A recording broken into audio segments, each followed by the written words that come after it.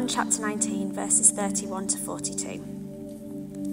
Now it was the day of preparation, and the next day was to be a special Sabbath. Because the Jewish leaders did not want bodies left out on the crosses during the Sabbath, they asked Pilate to have the legs broken and the bodies taken down. The soldiers therefore came and broke the legs of the first man who had been crucified with Jesus, and then those of the other. But when they came to Jesus and found that he was already dead, they did not break his legs. Instead, one of the soldiers pierced Jesus' side with a spear, bringing a sudden flow of blood and water. The man who saw it has given testimony, and his testimony is true. He knows that he tells the truth, and he testifies so that you also may believe. These things happened so that the scripture would be fulfilled. Not one of his bones will be broken, and, as another scripture says, they will look on the one they have pierced. Later, Joseph of Arimathea asked Pilate for the body of Jesus. Now Joseph was a disciple of Jesus, but secretly, because he feared the Jewish leaders. With Pilate's permission, he came and took the body away. He was accompanied by Nicodemus, the man who earlier had visited Jesus at night. Nicodemus brought a mixture of myrrh and aloes, about 35 kilograms. Taking Jesus' body, the two of them wrapped it with the spices in strips of linen. This was in accordance with Jewish burial customs. At the place where Jesus was crucified, there was a garden, and in the garden a new tomb in which no one had ever been laid.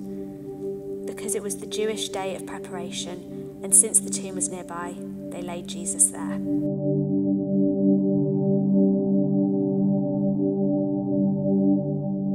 In today's reading, we read about the moments that follow the death of our Lord. Jesus died on a Friday, which was the preparation day for the Sabbath, the day of rest, which happens for Jews on a Saturday. And normally the Romans would have left the bodies on the cross until they had died. But because of Mosaic law, the officials didn't want to leave the bodies overnight. To hasten the death on the cross, the Romans went to break the legs of the people. But coming to Jesus, they found that he was already dead.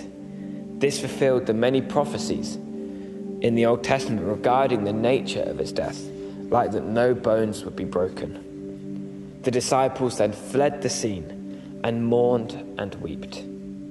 They would have spent the Saturday confused, upset, angry, let down by their friend they had journeyed with, who they thought were going to save them, but now has died. Are there times when we can feel let down and confused and angry when we don't understand something that's gone on? What is God speaking to us about what it means to be present and to sit in those feelings on Easter Saturday?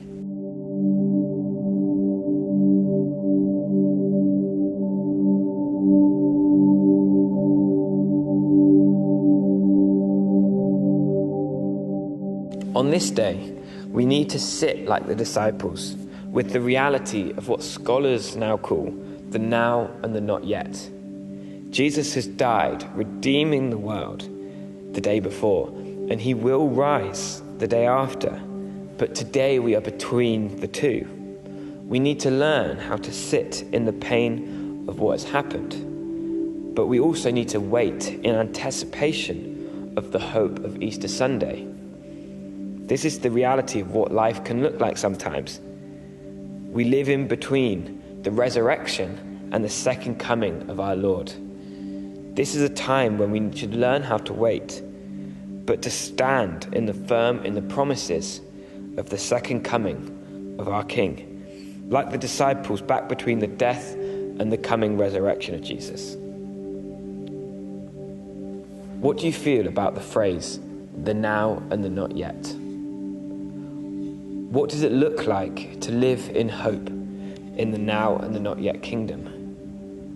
And why don't we pause for a minute to sit in the unknown of Easter Saturday?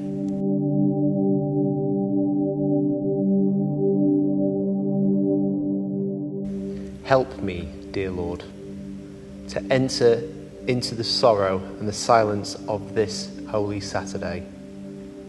Today, the world waits in mourning in anticipation of the glory of new life. As I sit today in the waiting for the celebration of your resurrection, fill me with hope. This next song is an instrumental, so use this time to continue in your prayer and reflection as we glorify his holy name.